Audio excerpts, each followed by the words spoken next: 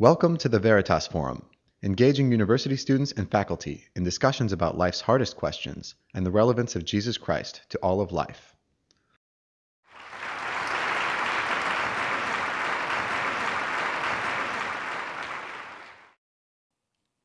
Good evening. Peace be with you. In a few minutes, 10 minutes, right? We have 10 minutes.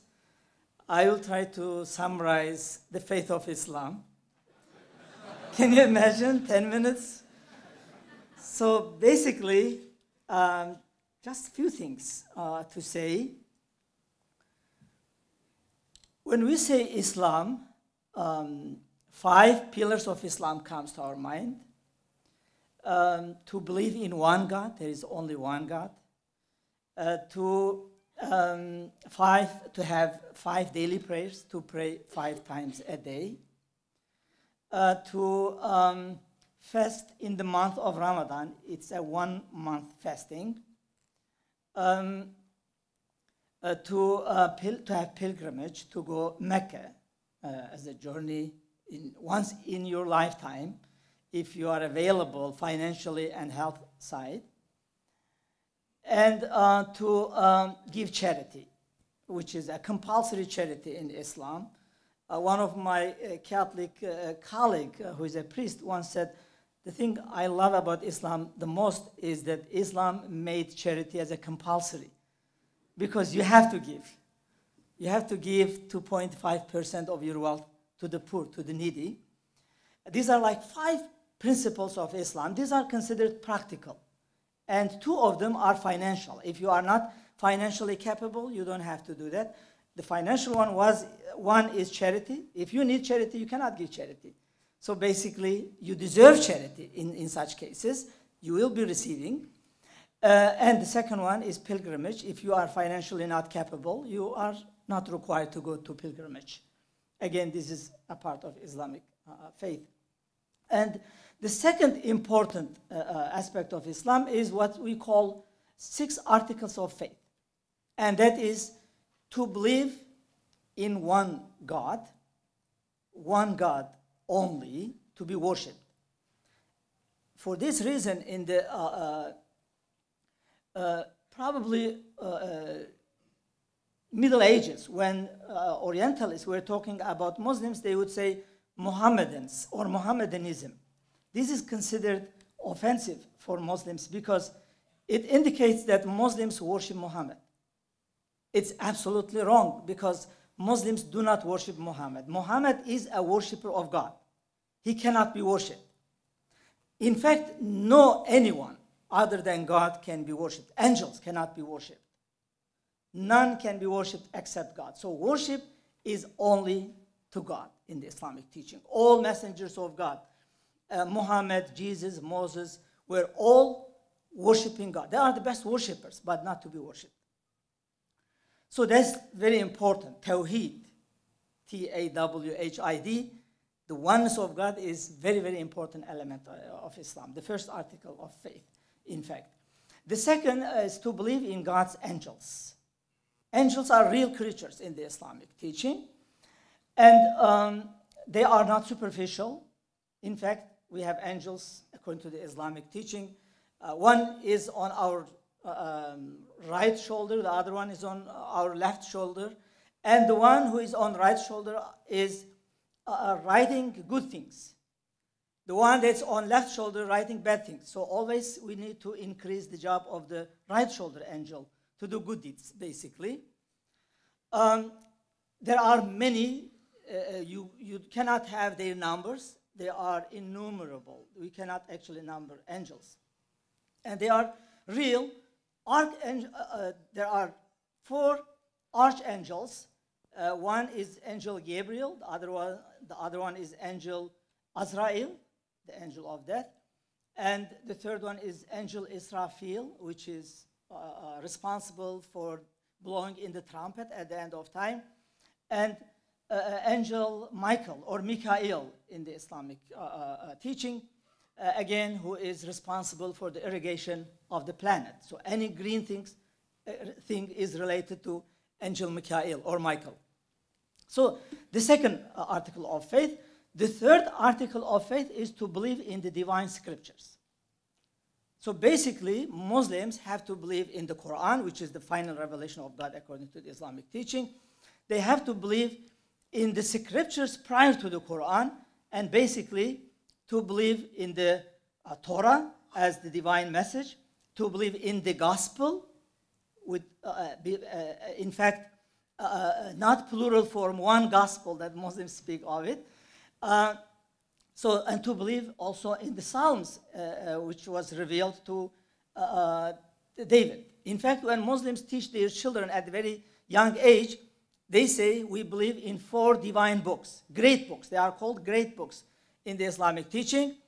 The Torah revealed to Moses, the Psalms revealed to David, the Gospel revealed to Jesus, and the Quran, the final revelation, revealed to Muhammad by God. So basically, the third article of faith is to believe in the scriptures, and then to believe in the messengers of God, prophets of God. And that's why Muslims believe in all messengers of God as a general statement. We believe in all messengers of God. There are 25 of these prophets namely mentioned in the Quran. So for example, for Muslims, Sulaiman or Solomon is a messenger of God.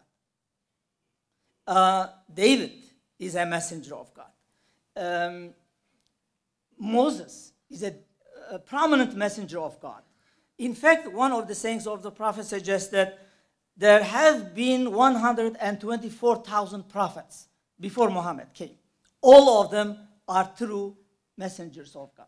All of them reveal to humanity, convey to humanity the divine message that God sent to them. So basically, 5 of these messengers are considered the elite prophets, the highest of 124,000. And these are Moses, Noah, Jesus, Abraham, and Muhammad. These 5 prophets are considered the highest of all of them. So when Muslims speak of Jesus as the messenger of God, as the prophet of God, it's a very powerful statement. It's not, like prophet that we use in English sometimes, anyone who speaks about future. Prophethood is very profound concept in the Islamic teaching, very profound concept. Not anyone can be a prophet. It's chosen by God. And basically, it's a revelation came to this personality. He is meeting with Angel Gabriel. So basically, it's a very profound term, the concept of prophethood in Islam. And the 5th article of faith is to believe in the afterlife. So there is a life after this life. Muslims believe that there is a life after this life. We are here to gain the eternity. That's the purpose of life, to actually spend a little time here. Prophet of Islam says, my story is like a traveler who takes a little rest under the shade of a tree and then goes on his trip. That is my story, Prophet Muhammad says. Peace and blessings be upon him. So basically, people are in this world to attain, to gain the afterlife. Through what? Through faith, through grace, through good deeds, and through all positive things that they would prefer on this planet. And the final one, which is among Muslim theologians also debated, to believe in the divine plan, that there is a destiny, there is a plan of God, and Muslims have to believe in that. Although Muslims believe in the free will of human being as well, but they believe that the divine will is encompassing. Our free will is within the concept of the divine will. So I think my 10 minutes are finished, right? Is that right? So basically, these are the points that I like to make, and we will have more probably after this. Thank you very much.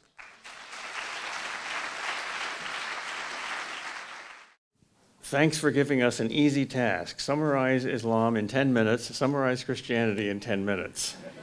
Summarize the meaning of life in 10 minutes.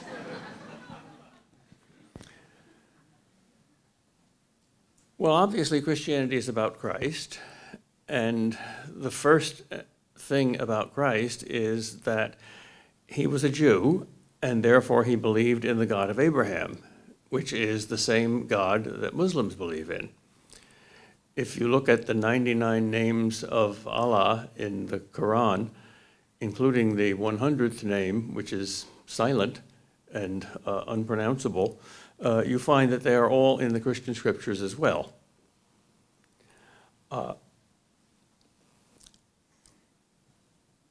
Since we worship the same God, we are like soldiers on a battlefield with the same commanding officer, or like players in an orchestra trying to obey the same conductor. As human soldiers, we are fallible and imperfect. As players in the orchestra, we make mistakes, but our intention, our spirit, our heart, our love goes to the same ultimate object. What Christians believe about Jesus that distinguishes them, that makes them Christians and not anything else, is that Jesus is, first of all, the Messiah, the one promised to the Jews to establish the kingdom of God. The Quran agrees with that, by the way. But also that he is the Lord. The earliest Christian creed is a three-word formula in the New Testament. Jesus is Kyrios, a Greek word meaning Lord, and it's not used for human lords. So we believe that Jesus is divine as well as human. Only Christians believe that. If anyone believes that, that makes them a Christian. And if you don't believe that, that makes you not a Christian. So that's the great divide. However, Muslims, as Zeki pointed out, have a very high regard for Jesus. He is a prophet. He speaks the word of God. And what Muslims believe about the Quran, which is the center of Islam, is in some ways strikingly similar to what Christians believe about Jesus, namely that it's both heavenly and earthly at the same time. That there is one Quran, but that there is the heavenly Quran and the earthly Quran, which is the same. Now, Jesus is not a book and the Quran is not a person, but we believe that Jesus has two natures, human and divine, although he is only one person. And therefore, if we believe that about him, then he is the Lord, not just objectively, but subjectively, not just theologically, but psychologically, not just the Lord of creation, but the Lord of our lives.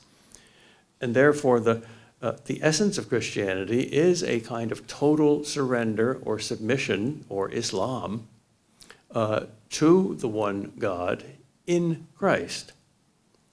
Now, Muslims have at the heart of their religion exactly the same aspiration or desire or will, namely to totally surrender to totally conform to totally submit the heart and the life to the one true God.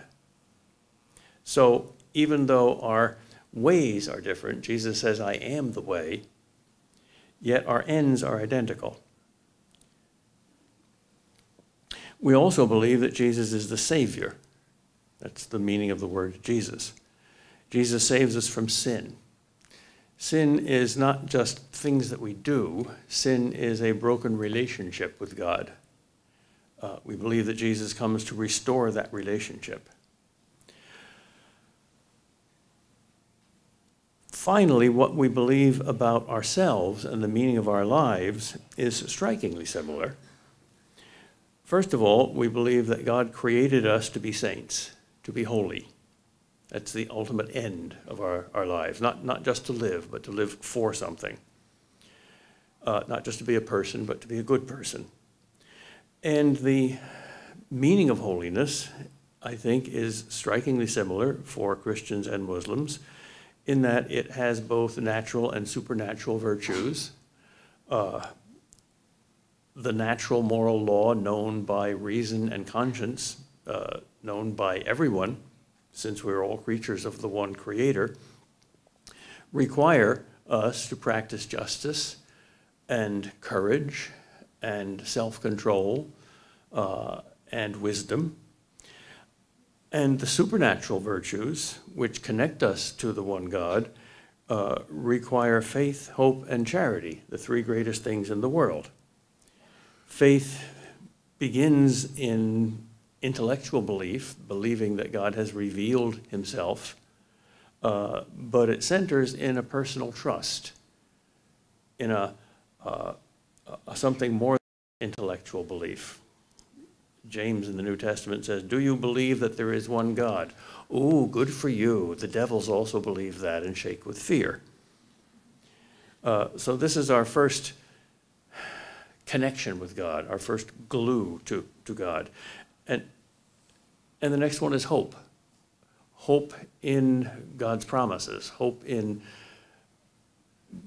God's fulfillment of his promises, hope in life after death, hope for heaven.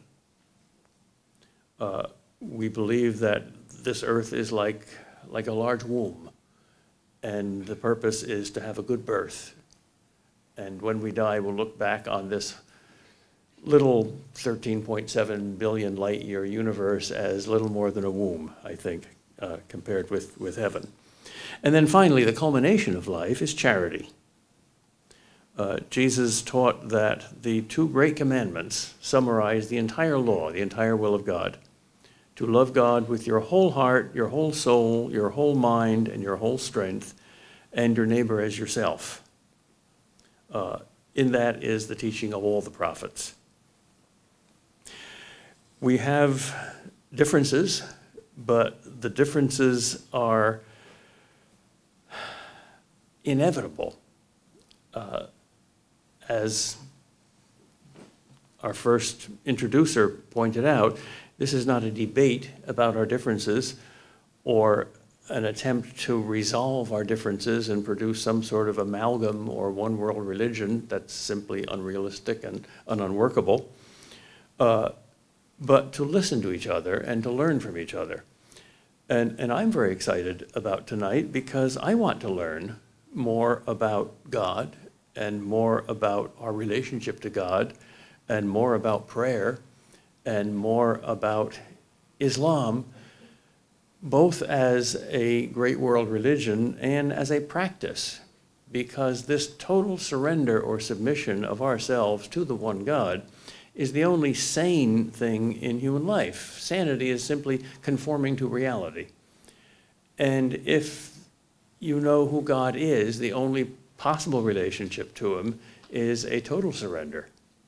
So I would like to, for a very selfish reason, to hear more about that surrender, because it is the meaning also of my life.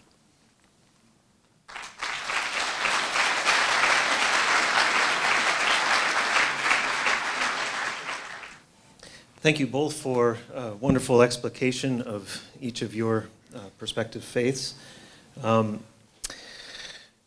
The impetus for this whole event was my reading Dr. Kreeft's book, Between Allah and Jesus, What Christians Can Learn from Muslims. I thought that would be a great premise for a dialogue. So you have each given us the outlines of your faiths. Would you now tell us how that faith comes to be embodied in your life? Maybe speaking of when there comes a point in time in everyone's life when you begin to own the faith you grew up with.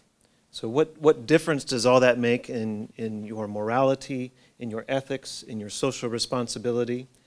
And then what have you learned from Christianity or from Islam that has helped you along that way? In fact, when we read the holy book of Islam, the Quran, it gives us variety of instructions, both socially and spiritually.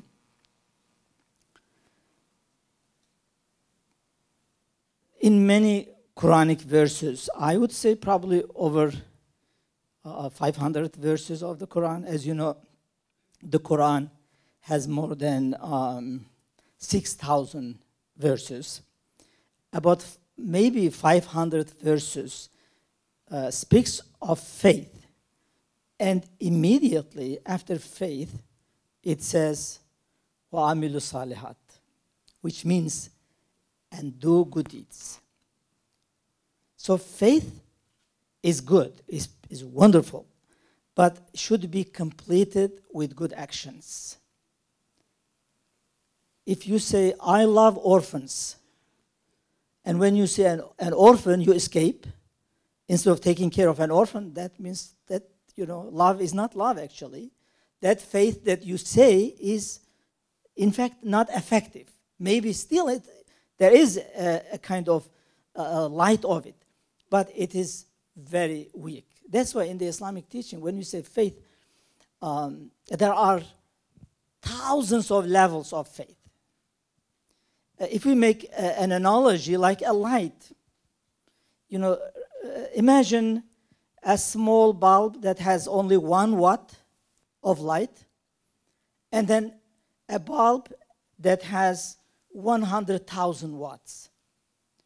Both are considered light, but one is so little, the other one is so high. So basically, faith should be strong. And when you have strong faith, your action comes after that. Your actions will be compatible with faith. And that's why the Quran strongly encourages to do good actions.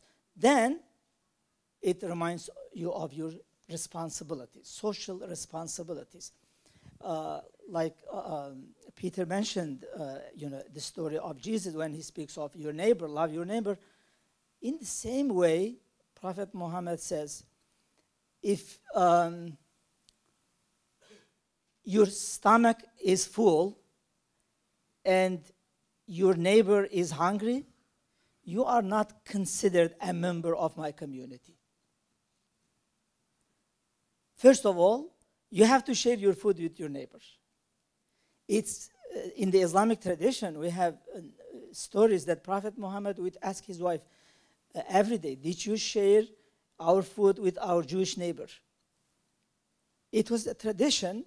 Islam made this as a compulsory. In fact, he says, Angel Gabriel came to me and so much encouraged about taking care of my neighbor. Eventually, I thought that my neighbor will be able to be an inheritor of my legacy, of my property after I die. So that such a command didn't come, but Prophet Muhammad was expecting something like that, even that God will command him to do something like that for the neighbors. So it's so important. And therefore, social activities is a part of Islamic faith. In fact, it shows that how you are strongly believing in the principles of the tradition. So I think just a few words. Christianity, too, insists on combining faith and love. Love is not primarily a feeling. Love is primarily a deed, a choice, the works of love. Christians differ, or at least they used to differ, more sharply than they now do, about the relation between these two things. The Protestant Reformation began largely because Luther disagreed with the Catholic Church about salvation, about how to be saved. And the traditional presentation of that difference is that Luther said you are saved by faith alone, and the Catholic Church said you are saved by faith plus good works. As a student at Calvin College, I was a little suspicious of that, and I said, that's a little too simple. But only later did I realize that both sides, as I just defined them, are presented much too simplistically, because faith and love are really ultimately the same reality, namely the very proof of God's Spirit in us. If you begin by surrendering to God in faith, then inevitably that is going to produce love, not just by your human reaction, but by the reality of what is there. It's like when a wife surrenders to her husband and gets pregnant, the result is a baby. It's a causal process. So it's not that there are two different things. First comes faith and then comes love. It's that there's one thing. It sort of comes in one end and out the other. So the very first requirement in order to produce the works of love is this surrender, this trust, this Islam. But the whole purpose of that is to produce the works of love. It's like a plant. If you don't have the roots, nothing else in the plant will follow, and the roots are like faith. But the whole point of the plant is to produce the fruit, which is the edible thing, or the flower, which is the beautiful thing.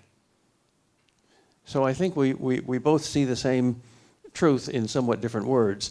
And I think Protestants and Catholics have also understood each other much better in the last few years on that issue, because the joint statement on justification has made more progress, I think, in ecumenism among Christians than anything in Christian history. It is said that we're saying essentially the same thing in different language systems. So much so that one Protestant theologian, Mark Knoll, has said the Reformation is over. It's a bit of an exaggeration, but great progress has been made there. And those are two examples, Christians and Muslims listening to each other and Protestants and Catholics listening to each other, of a very simple educational process which works by simple, humble listening. Instead of clever theologians trying to figure out how to deal with differences and going into endless debates, we simply want to listen and learn from each other. And that desire, I think, God honors marvelously. I think he's doing that today. Just a few words on the concept of love.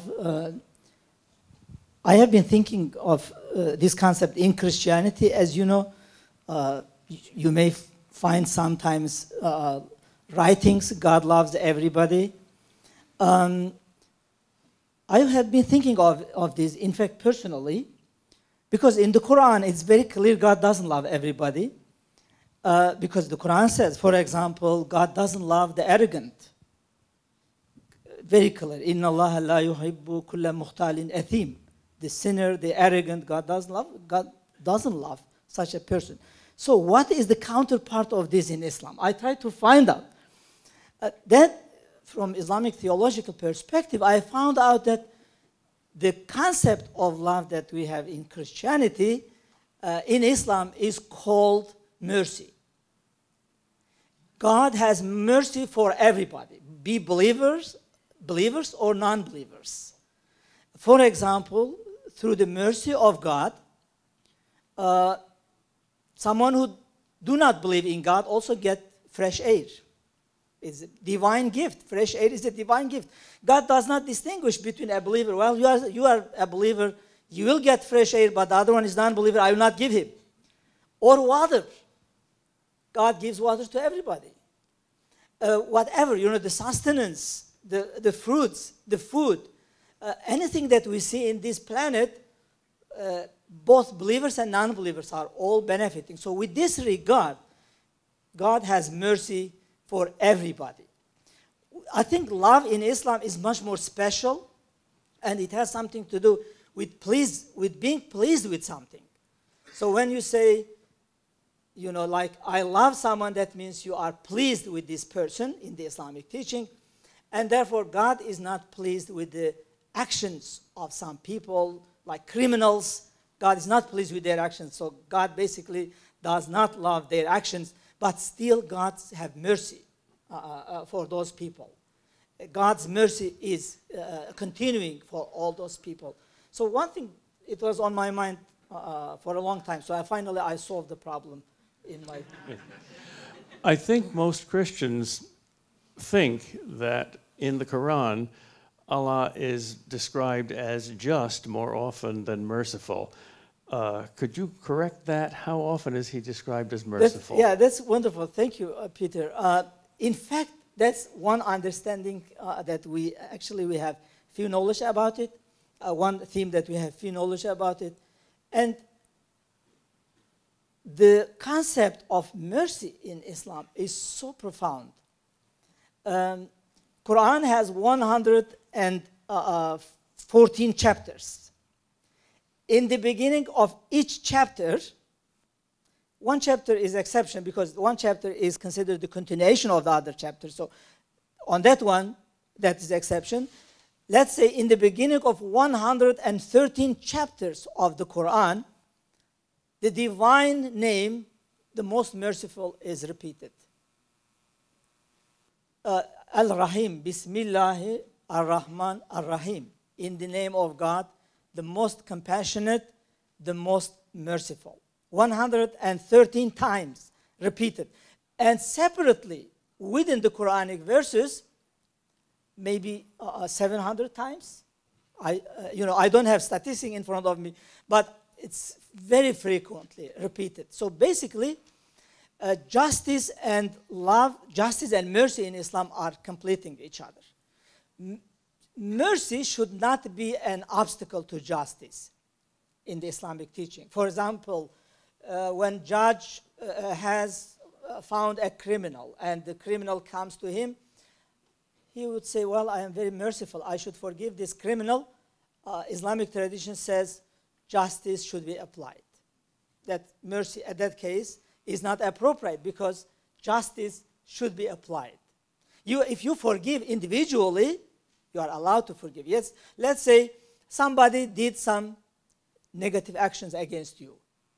The Quran says retaliation is possible, but retaliation is actually negative. Forgiveness is better. If you have such a case in front of a judge, then judge should not show compassion because judge is in a position to fulfill the law, and therefore law should be applied. So in the Quranic language, I would say the merciful name of God, the divine name, the most merciful, is much more repeated than the divine name Al-Adil, which means the just. And in fact, there is a saying related to the divine, which is in the Islamic teaching known as hadith, but holy hadith, that Prophet Muhammad narrates from God, which is different than the Quran, is lower with regard to the soundness of the narration. God says, my mercy has overcome my wrath. My mercy is more. That's why in the Islamic teaching, the number of the gates of heaven, paradise, are 8. The number of the gates of hell are 7. So the number of the gates of hell is lower than the number of the gates of heaven because more people God wants to be in heaven in the Islamic understanding. Would you not agree that justice and mercy imply each other? Because unless there is a rule of justice, mercy is meaningless. Unless you deserve to be punished, it's not merciful to take back the punishment. And in another sense, mercy is prior to justice because we are God's creatures and we did not exist before we were created, so we could not possibly justly deserve to exist. So it was pure mercy that established our existence and our justice. That's, very good. Now, we turned in a different style, but it's perfectly fine. I think I agree with that, from Islamic theological perspective.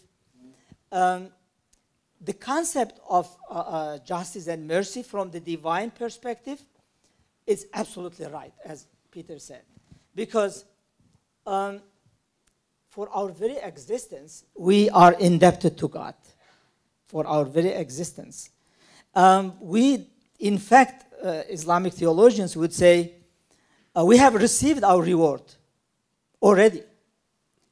Because what we do as prayers, all these beautiful things that we are doing, is basically unable to bring a paradise for us. Paradise is merely a divine gift for human beings. So all these things that we have is a part of the divine mercy, the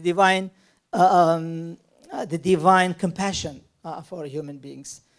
And that's why we have a story narrated in the Islamic tradition. In fact, it narrates from the early, prior to Islam, prior traditions, that one person would have his prayers in a cave for 40 years. And Moses is narrated to Moses. Moses, when he wanted to go to Mount Sinai to speak to God, Moses asked him, I'm going to talk to God. Do you have any message for God? Do you want anything from God? And he says, well, I have been worshiping for 40 years. So just ask God to give my reward, and that's it. The reward of my prayer. And Moses tells this to God. This story, of course, may not be in a real sense, but Muslims make a sense of it. Basically, they use this as an evidence of the divine mercy. God says to Moses, he says, tell to my servant in the cave that I have compared his 40 years of prayer to the 2 eyes that I have given him. He still indebted me. So basically, he needs to do 40 more years just in order to fulfill the reward that I gave him as 2 eyes. Just eyes. 2 eyes that we have. We see the sight that God has given to human beings. So basically, you are unable to finish the divine gifts. Your prayers are not enough to fulfill all these divine gifts. So what you do, you say, Lord, I am doing these prayers for this limited period of time. If you have given me 1 billion years of life, I would have done the same. So because of this beautiful intention, God says, I will give you as you have lived billion years. So therefore, you will be eternally in the eternal paradise because of this beautiful intention. Intention is essential in the Islamic teaching. So, Zeki, when you die and you face the last judgment, is your hope for paradise based on Allah's mercy or his justice? Mercy. Absolutely mercy. Because in Islam, it is absolutely God is the most just. But as human beings, we are not in a position to ask, well, Lord, we have done the best, so you have to give us. There is no such thing in Islam that God is required to do something. God is not required. God is merciful and actually deals with human beings with his mercy. If there is a verse in the Quran, it says, God never do wrongs to any, God never does wrong to any creature, any human beings. Whatever God does is just. But for human beings, basically, we cannot ask, as a reward for our actions and say, well, Lord, just give the reward of my actions and that's it. I am done. Always we ask for more forgiveness and more mercy. The distinctive teaching of Christianity about Jesus, which seems to distance us from Islam, in another way unites us, because in Christianity, Jesus is more than just a prophet. He is the incarnation of God. And one of Paul's letters, Colossians, says that, in effect, if you want to know God, look at Jesus. that's all there is. There ain't no more. That's the complete final revelation of God. Well, Jesus is pure mercy. If you look at him as a sign, as something you look along instead of just look at, as an icon, as an image, as a symbol, as a beam of light. You can look at a beam of light, or you can look along the beam of light and see what's illuminated by it. His claim is that he reveals the nature of God. And his entire life is mercy. I think we've established several general areas of broad agreement and similarity. I hear a commonality of the need to submit to God, because God is love, God is mercy, and it is through mercy that we go to heaven.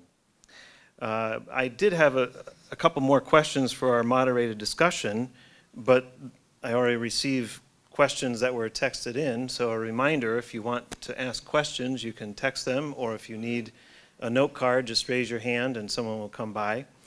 The first question I received, though, was about heaven, and it's asking for some, maybe a bit of a difference here. The question is, do both Muslims and Christians go to heaven? Along with that, can you answer that, but then also expand a little bit more about what heaven is in each tradition, and what we might learn from the other tradition about God from our concepts of heaven? Well, if there's two countries that are at war, and each is trying to capture prisoners from the other country, let's say America and Germany are at war. All right, America wants to get German prisoners of war out of Germany into American prisoner of war camps. And Germany wants to get American prisoners out of American territories in the German prisoner of war camps. So if you have two different leaders, if you have, let's say, Roosevelt versus Hitler, then their goals are to put their captives in two opposite places. If, on the other hand, Muslims and Christians worship the same God, although in different ways and by different means, and they have significant differences, but if there's just one commanding officer, then he wants to put as many of us as possible in his heaven. So, despite our battles here on earth, our common creator wants as many as possible of his children to go to heaven. So the answer to that question has to be yes, because of the one God. Yes, the answer is yes. You know, in the Islamic teaching, Muslims are very careful to make judgment on behalf of God. They can just say some general, statements. For example, for a Muslim, if you ask a Muslim, are you going to heaven? He would say, well, I hope, but God knows. Because there is no guarantee. In Islam, there is no guarantee. You may go astray at the very moment. And therefore, always, you have to be hopeful and also very careful. Careful of what? Possibly you may lose. Because you have been given, as Peter mentioned, to be a saint. You have this capacity. In fact, every human being, regardless of their nationalities, regardless of their ethnicities, they have the capacity to become a saint, to become a divine, like a person who is beloved by the divine. But they can lose at the same time. And therefore, it's some Islamic scholars compare this to a seed. When you put a seed underground, this seed has capacity to grow and become a tree and give fruits.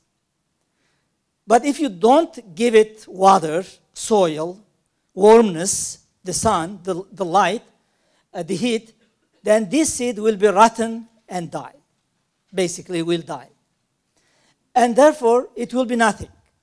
Every human being is like such a seed.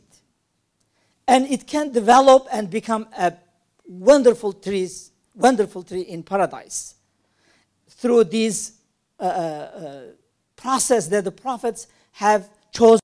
The prophets have mentioned this. So the Quran speaks of Muslims. It speaks of 3 conditions to go to paradise. To believe in God, these conditions. To believe in God first, to believe in the afterlife, and to do good deeds. So basically the Quran says, I think chapter 2, verse 62, if you have time you can look at this Quranic verse. Be a Muslim or a Christian or a Jewish or a Sabi'in, if you believe in God and believe in the afterlife and do good deeds, you will be rewarded in the afterlife. You will be in paradise. Some Muslim scholars interpret this. They say, in fact, if you believe in God, you have to believe in Prophet Muhammad as well. Because it is so much unique. It is so much, like a mercy of God. As just Peter said, Jesus is a mercy of God. In the Quranic language, Prophet Muhammad is a mercy for the entire universe. Rahmatan lil alamin. For the universes, not only one universe. Prophet Muhammad's description in the Quran. So basically, they would say, yes, if you believe really in God, you will believe in Prophet Muhammad as well, properly. They would say. But the Quranic verse is very clear that if you have these 3 conditions, God willing, you will be among the people of paradise. Again, for a Muslim even, there is no guarantee. I am a Muslim, so I guaranteed I am going to paradise. No such easy thing and such a cheap way to go into paradise. It's really, you need to be very hardworking.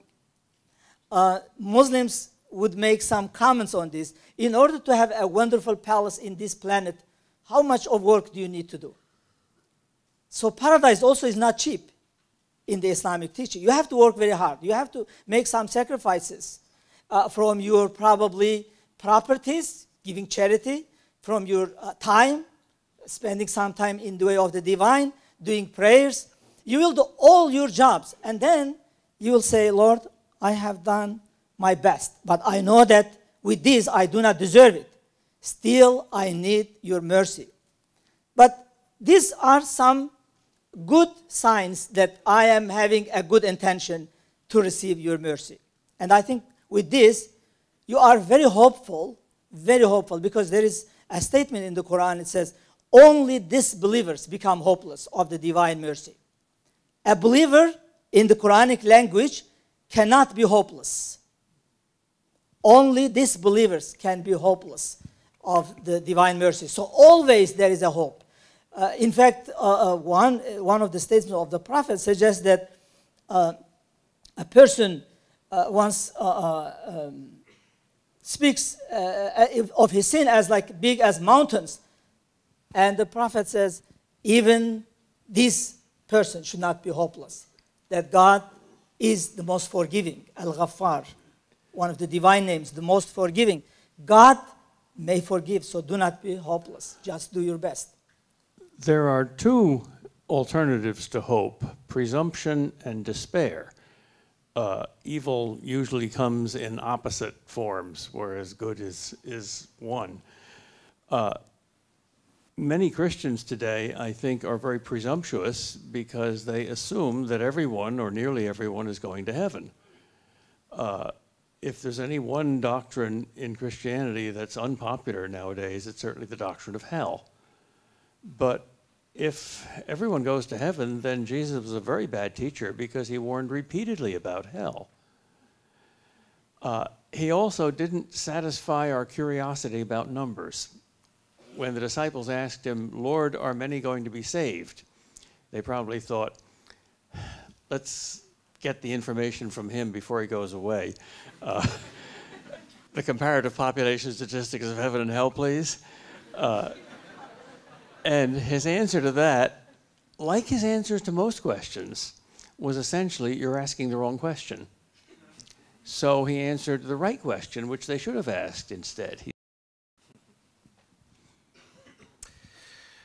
And that brings us straight to Jesus. Our second question, and I'm going to add one. So the second question is for Dr. Saritoprak, and that question is, how can Jesus be the great prophet when he claims to be the Son of God? And I'd like to reverse that sort of to Dr. Kreeft. What can Christians make of the Muslim claim that Muhammad is a prophet of God? Let me respond to this from theological methodology of Islam. When there is a statement by such a prominent messenger of God, let's say Jesus says, I am the Son of God. Let's say Jesus said it. Or Muhammad, peace and blessings be upon all of the messenger of God. Muhammad said, I am the Son of God. What will be Muslims' response to this, theologically speaking? First of all, Muslims believe that Jesus doesn't lie. If Jesus says, it is accurate, it is correct. Because Jesus is a messenger of God, trusted by God, given the gospel, the holy book, that the Quran refers to it as a holy text of the divine. So Jesus doesn't lie. Jesus says the truth. Did Jesus say it? That is the problem. So let's search, because apparently this is contradicting the major principle of the Quran, that God doesn't have children. The Quran says God does not beget and God is not begotten. So God doesn't have children. Allegorically, may people say all human beings are the children of God. That means the creatures of God. If that is the case, it's acceptable. But to say a person, individual, as the Son of God will be contradicting what the Quran says. So basically they would say, let's search, do a research on this, and see if really Jesus has said this. We made a huge research and found out that really Jesus said this. Then Muslim commentators would say, theologians would say, so what is the word son in the original language? Let's say Jesus, what language Jesus was talking about? In which language Jesus was talking? He was talking in Aramaic language. Okay, what is the word for son in Aramaic language? Well, is it Ibn? Is it Ab? Or is it something else? Then they will have etymological aspects of this word. And they would say, what is meant by this word in the common language of the Aramaic people of the time? Would someone, when use, I am the son of something, does mean that he is the beloved of that person? In this case, they will interpret that, well, Jesus was accurate when he said, he meant that I am the beloved of God. Not son, not literally, but allegorically, I am the beloved of God. And if this is the case, then Muslims will say we have no problem with this, because it is not contradicting with the Quran. When Jesus says, I am the beloved of God, perfectly, Quran would suggest that, because the Quran says Jesus is the beloved of God. He's the Messiah in the Quranic language.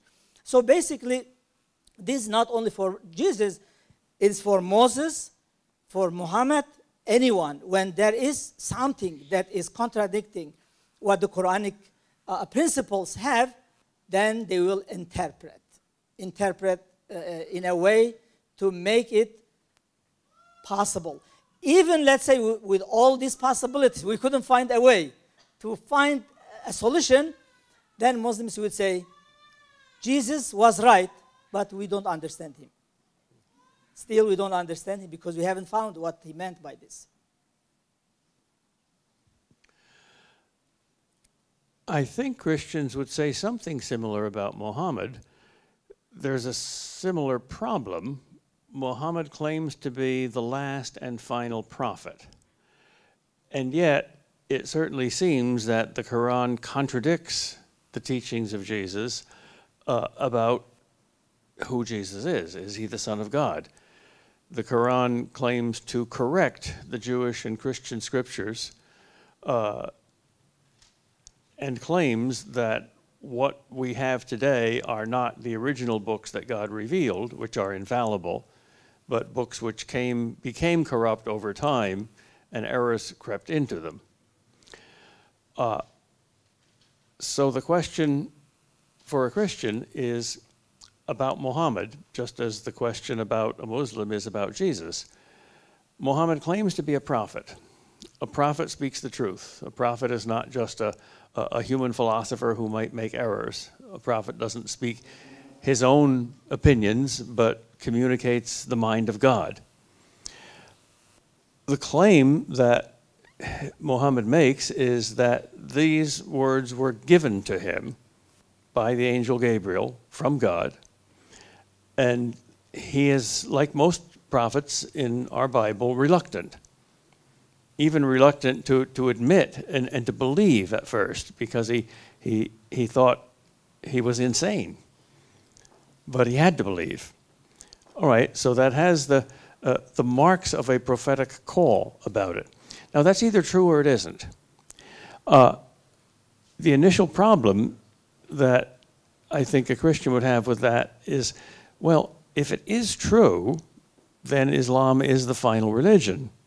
And if it isn't true, then Muhammad is not even a prophet because he lied about where he got these words from. Because if these words aren't true, then they're not from God. And yet, if they're not from God, then either they're from his own pride and he's deliberately lying, or even worse, from demonic inspiration. But if you look at the Quran and judge it by Christian standards, it's a very holy book. 99% of it agrees with the Bible.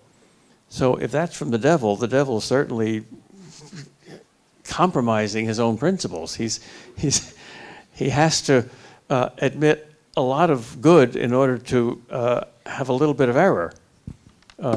Muhammad's theology is a very high and holy monotheism, which combated the pagan polytheism of his time. His morality is a very high and holy morality, which combated the selfish tribal violence of his time. And if all that only came from Muhammad and not from God, then Muhammad is certainly the greatest human philosopher in the history of the world. Because who by merely human reason ever arrived at a very high and holy concept of God and morality? Well, I would say, as a historian, a philosopher, probably Aristotle came the closest. But if you count the 99 names of God in the Quran, and you look at the concept of God in Aristotle's philosophy, he got 9 of the 99. That's pretty good. That's 10%. Maybe nobody else got more than 5%, but that's still not very much. So if Muhammad is only a philosopher, he's an amazing philosopher. That can't be. All right. Well, then, if he's neither a mere philosopher, nor is he inspired by the devil, nor is he a deliberate liar, what could he possibly be by Christian standards, other than exactly what Muslims say he is, namely the final and infallible prophet? Well, I think that the most reasonable answer to that is that he is a mystic who received indeed divine revelations, either indirectly through Jews and Christians that he met, or else directly through perhaps an angel. Many Christian saints receive divine revelations, private revelations from God. And they are indeed from God, and these are very holy people, but they often contradict each other. How can that be, since God never contradicts himself? Well, they're mixed with human interpretation or misinterpretation. If Muhammad is anything less than an infallible prophet, he could be a holy human being who actually received messages from God but misinterpreted them. Now, that's certainly not the Muslim take on Muhammad. That's taking him down a peg, a peg. But very similarly, the Muslim take on Jesus takes him down a peg from son of God to simply a prophet. So I think we have a quid pro quo here. One of the key aspects of the Christian faith is that we are broken, we are fallen, we are sinful. There is a broken relationship between God and us, and Jesus comes to fix that. So I have one more question for each of you, and for Dr. Saritoprak, yours is there a similar aspect to that relationship in Islam? Is the human relationship broken with God? And if so, how is it restored? And then I'll have another question for Dr. Kreeft. In the Islamic teaching, there is no concept of original sin. They, like the parents of humanity, let's say Adam and Eve, made a mistake, committed sin in paradise, but God forgave that sin, and that's it. It's forgiven. So basically, there is no transmission of the sin of like an ancestor to the offspring. We are not guilty because of the Adam's mistake, the sin that he committed. This is like a principle in Islam, because very clearly in the Quran, it is stated that Adam and Eve both were forgiven. God forgave them, and in fact, even Adam is known as the first prophet in Islam, became the prophet of God. And they had a mistake together, by the way, not only Eve committed first and then Adam. The Quran says they committed together the same mistake, and they were forgiven by the divine. With this, there is one aspect in the human nature that potentially human being is able to commit sin. Human being has the capacity to become an evil person, and also has the capacity to become an angelic person. Basically, we have both sides as human beings. And when we become evil, God forbid, human beings' evilness is greater than other creatures' evil, because they have plan. They can do actually and organize and make a huge, huge crime. And that's why the Quran speaks very emphatically about the mistakes that human being may have, or the crimes that human being may commit. Now, who can fix this aspect of human being?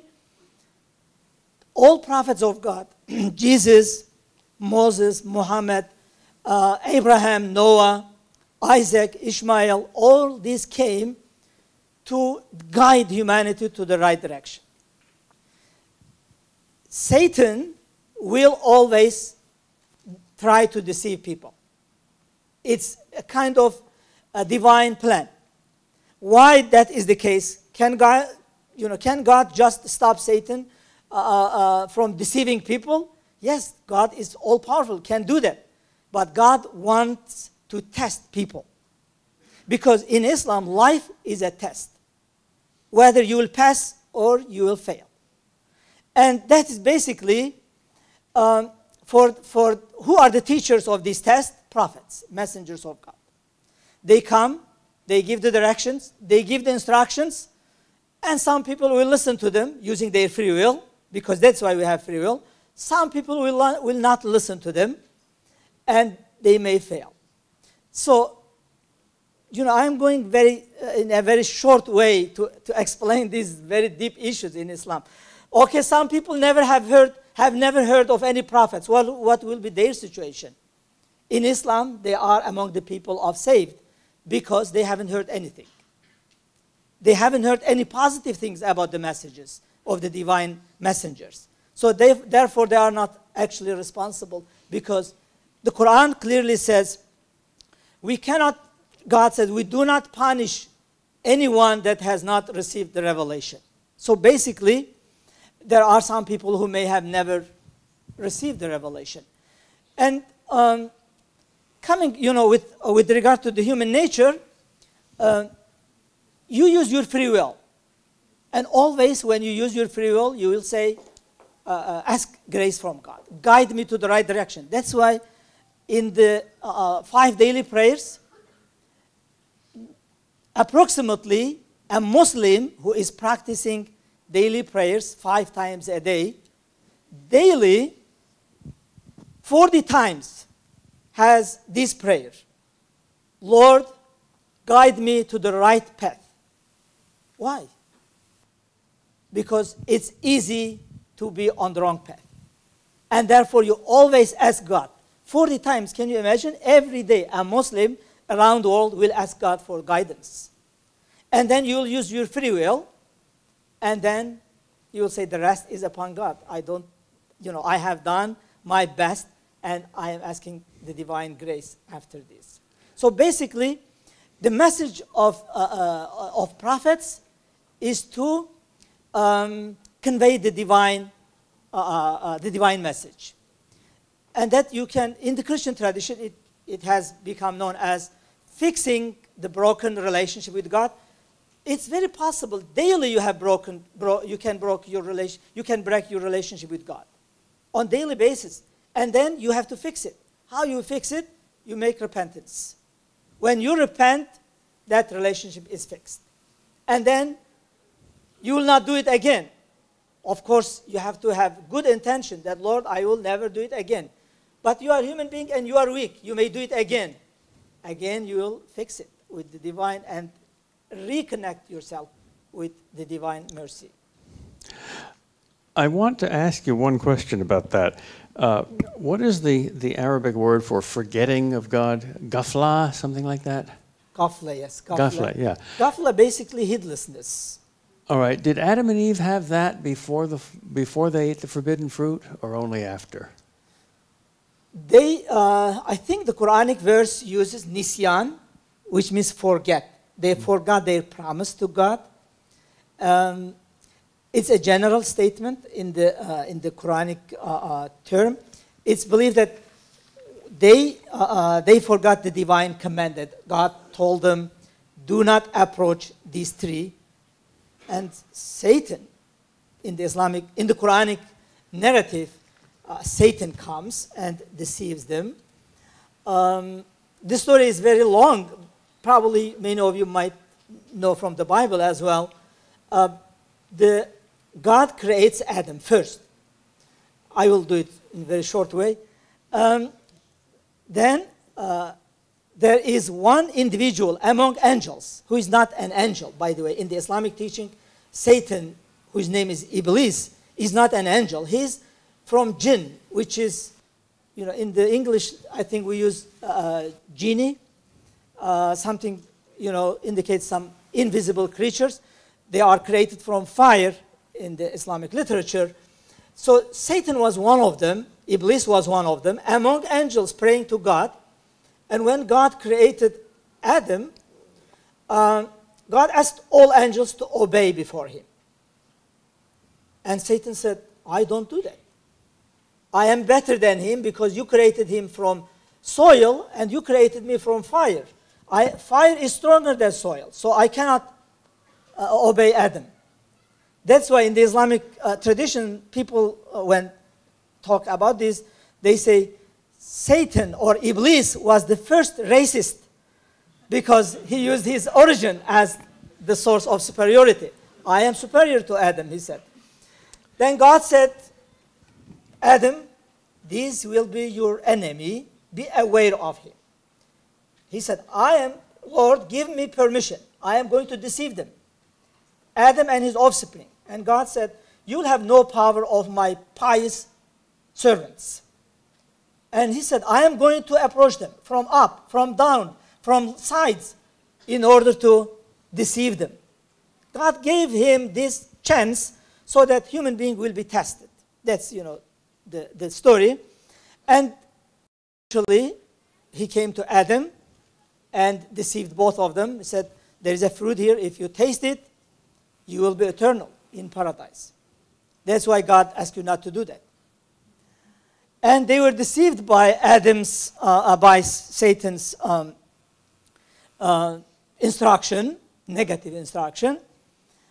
And when they realized that that was Satan instructed them and have them made this mistake, they became very sorry, and immediately they asked God for forgiveness. And of course, as kind of result, God said, go out of paradise, go on earth. So they came to earth and they started the beginning of human beings. The narrative is this way, but we have many commentators by Muslim scholars on this. And then basically we are coming to the concept of forgetfulness. Insan is a word for human being. In the Quranic language, insan is derivative of nisyan, which means forgetfulness. Human being is actually the very name of it in Arabic is coming from forgetfulness. Human being is forgetful. Today you say something, tomorrow they forget. And therefore you have to remind. And that's why one of the names of the Quran is al-dhikr, which means reminder. Every day when you read, it's reminding you. It's really reminding you. And especially when you read carefully, you feel like really it's talking to you. It's giving you a remind about. So in Quranic theology, God created us in this state of forgetfulness. Yes, this was not absolutely. a result of the fall. Yes. And those people who have never heard a prophet, they don't know enough about God from their conscience to be responsible? There are two theologies in Islamic theological literature. One says, because the Quranic verse is very clear, it says, God says, we will never punish any nation without sending them a messenger from us. So if people never heard of a messenger from God, they will not be punished. They will be in paradise. And not only this, children, for example. All children who die before the age of puberty, they are people of paradise. They are in paradise. All children. Because they have no capacity to distinguish between what's right and what's wrong. And therefore, the people who have this mind, brain, in one school of Islamic thought, Maturidi, actually, Al-Maturidi, you might have heard of this school of Islamic thought. One of two majors of schools of Islamic thought says, well, God has given you brain. God has given you mind, and therefore you have to use your mind and understand that this universe needs a creator. And therefore, Al-Maturidi school of thought says, if you live in a place that is distant from all things, anything, all civilization, like in the Islamic literature, we have Hay bin Yaqzan, who lives in an island, or Robinson Crusoe, living in an island, and you never heard of anything about divine. One school of Islamic thought says, you are excused. You don't have to believe in anything. But Maturidi says, because you have brain, God has given you mind, you should contemplate how these stars, how this moon, how this sun is so organized. So you have to find, at least to a certain level, the concept of the creator in this universe. Well, Dr. Kreeft, you complained at the beginning that we asked you to summarize the Christian faith in 10 minutes. So now I'm going to top that and ask you one final question, if you could answer it shortly. One of the key aspects of Islam is, of course, that there is one God. Well, how then, and Christians also believe in one God, how can there be three forms of one God? There are not. God has no form. He is infinite. but he is three persons. One God and three gods is a contradiction. One person and three persons is a contradiction. One God in three persons is a mystery, but not a contradiction. The reason Christians believe in this mystery is basically their scriptures. Christians are scientific, like anybody. Anybody can do science. Science is just refined common sense. Science... Really. Science tests hypotheses by data. Now, believers accept Scripture as divinely revealed data. So our Scriptures tell us very clearly that there is only one God. And clearly, this is the being that Jesus calls Father. Jesus also claims to be God, prays to his Father, has a relationship of Islam or surrender or submission of will to his Father, says he will send the Holy Spirit, which is the Spirit of God, which is also divine. So we have apparently contradictory data here. One God, the Father is God, Jesus is God, the Holy Spirit is God. The Father is a different person than Jesus. The Holy Spirit is a different person than Jesus. How can you reconcile all this data without denying any of the data, if it is all data? Well, that's a little bit like the problem in physics. Is light undulatory or corpuscular? Is it wave or particle? That's a little bit like, they ask me sometimes how to pronounce my name. Is it Kreeft or Kreeft? And I say, well, that's like the joke about the Englishman and the Irishman arguing about, do you say neither or neither? And the Scotchman settles it by saying, it's neither. So it's Kreeft. So it's neither wave alone nor particle alone, but both. A similar mystery, puzzle, problem is the two natures of Jesus, human or divine. Well, to say that Jesus is one person and two persons is a contradiction. To say that he has one nature and two natures is a contradiction. But to say that he has that he has two natures in one person is a mystery, but not a contradiction. Because even all of us, in a different way, have two natures. We're both visible and invisible. We're both mortal through our bodies, and that's us, and immortal through our souls, and that's us. God's world is full of mysteries. And the higher you go, the more mysterious. So we're not that surprised that there should be mysteries which seem to amount to contradictions but aren't, the farther you penetrate into the mind of God. But the ultimate reason why we accept the doctrine of the Trinity is because we can't deny any of the data. Dr. Kreeft and Dr. Saritoprak, I have learned a great deal, both about Islam and my own faith, Christianity, and so I thank you, and now I'd like to ask all of you to join me in thanking our two speakers this evening.